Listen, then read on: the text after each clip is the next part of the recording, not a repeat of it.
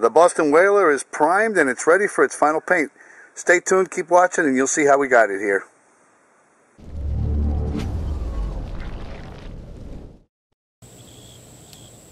So I'm getting ready to do the fairing compound.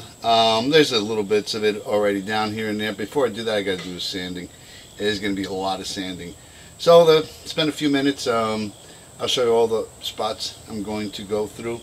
I'm going to sand the hell out of this boat. Then we're going to go over it with fairing compound where it needs it, and we're going to sand again.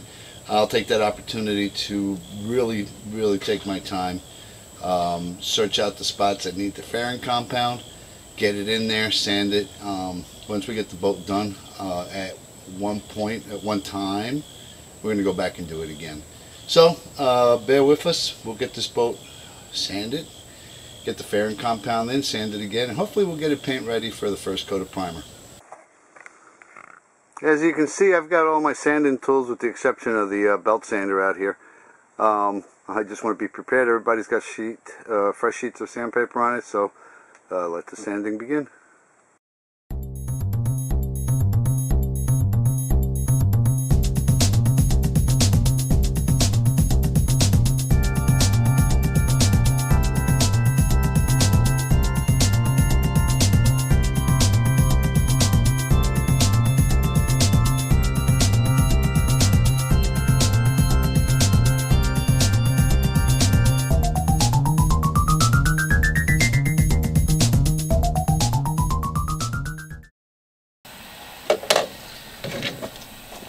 Here's a two-part fairing compound I'll be using. It's made by Total Boat. Comes in two colors, yellow and blue.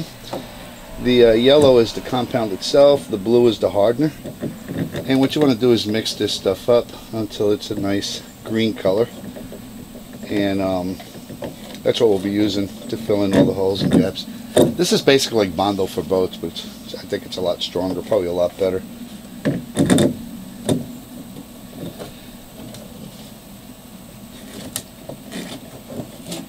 Getting this nice and mixed up till it's a baby shit green, basically.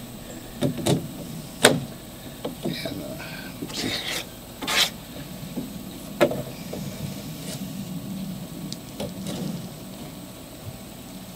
Make sure there's no streaks in there,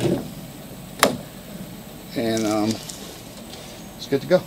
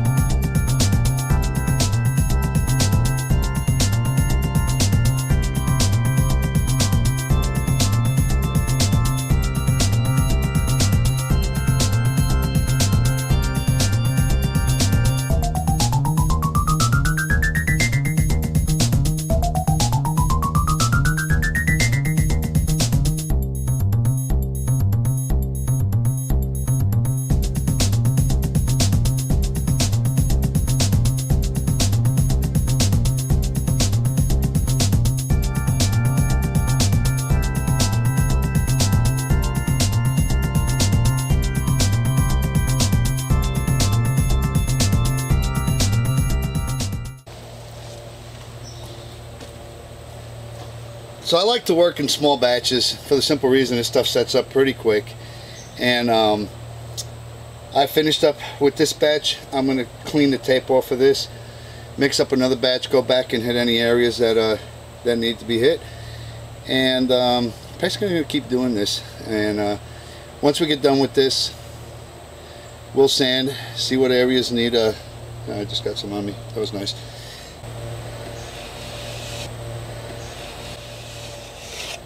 Once we get done with this and it's set, I'll sand it down, see what areas need some more. Usually a two-step process. With this boat, it's probably a bit more. There's a lot of areas that need work on this boat. So stay tuned. So I'm partway through the sanding and fairing compound, and let me show you what we've got. So if you look at this, what you'll see is green gobbledygook everywhere. That's the fairing compound. This is a second, actually kind of really the third iteration of fairing compound. There's a lot of it. You'll notice that there's some black marks from Sharpies, and what I do is I go around and anywhere that I see it needs any additional work, I'll mark it with a Sharpie. I'm going to do one more iteration of sanding here. Luckily, each time we sand, it gets a little easier. There's less to sand the next time around. I'm actually going to up the grit to about 120 this time. I won't go past that though, because 80 is supposed to be fine for the epoxy. So let's do this one more time as far as sanding, and do a final patch up, and then we'll go with the two-part epoxy primer.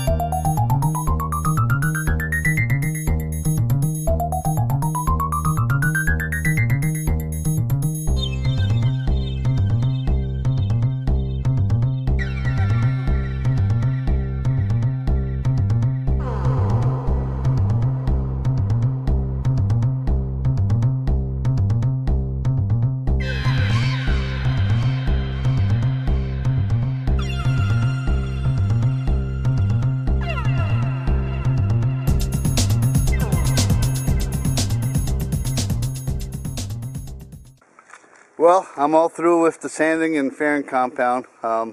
There was 3, maybe 4 iterations of that. I tend to have lost count, and I'm getting eaten up by gnats. Well, you can call it the big day. I've done a ton of prep work on this 13-foot Boston Whaler. So in this video, we're going to prime and paint. I've got a lot of stuff done already. It's prepped out. There's a ton of fairing compound and thickened epoxy in here, so hopefully it's going to come out good. It's all been sanded, but what I've got out here, I've got an air hose. I'm going to blow this out just to make sure there's no specks of anything in there. I've got a paint tray. I was originally going to use two-part epoxy, but I'm going to use the Petite Easy Prime. The reason for that is that two-part epoxy does not go well over single-stage paints. Considering the age of the boat and the times it's been finished before, have no idea what paint's on there. So we're going to go with the stuff that is compatible. Acetone, going to give the boat a good wipe down with acetone, and then we'll start painting it. One thing I did do, I'll show this, is I bought 2 5x7 tarps and adjustable bungees, and this is outdoors. Stuff miraculously comes off the trees and floats into the boat no matter what you do. But what I'll do is once I get a coat on, I'll drop this so it's a couple of inches above the boat to help minimize any of that stuff coming into the boat. So without further ado, let me go ahead and get started.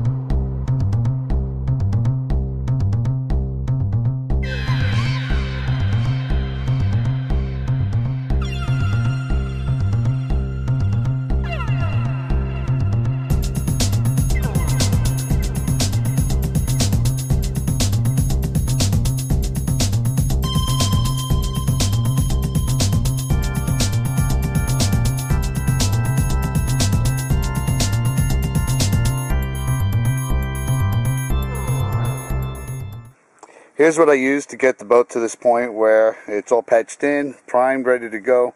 I used a brushing thinner and a performance enhancer on the Easy Prime topside undercoater, which with a high build, really needed that on this boat.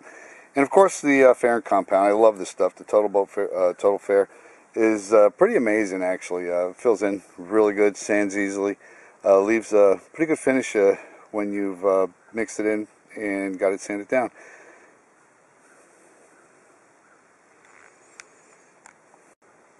So here's the final product as far as it being primed and ready to get the final coats of paint in. We've got 2 coats of polyurethane. Pretty pleased with the way it's turned out. It's been a lot of work, so keep watching. In the next episode you'll see how we get 2 coats of polyurethane total boat paint on here in traditional Boston Whaler blue. Thanks for watching. Don't forget to hit the like button and definitely subscribe and hit the bell button. Thanks.